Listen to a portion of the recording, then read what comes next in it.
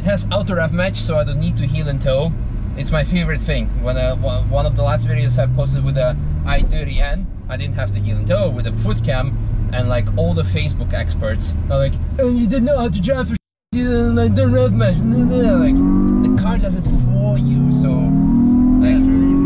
Yeah. But oh well, it's great for the comments, great for the algorithm, so keep them coming. I don't know how to drive, so yeah, exciting. Yeah, I'm excited. Power is good. When it comes to it seems to be a better pickup than the previous car was, because it has less lag. Perfect.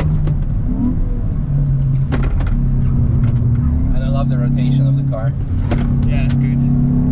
I think you have half of your life in the back of the car, it seems. Yeah, I have a little bit of luggage in the back.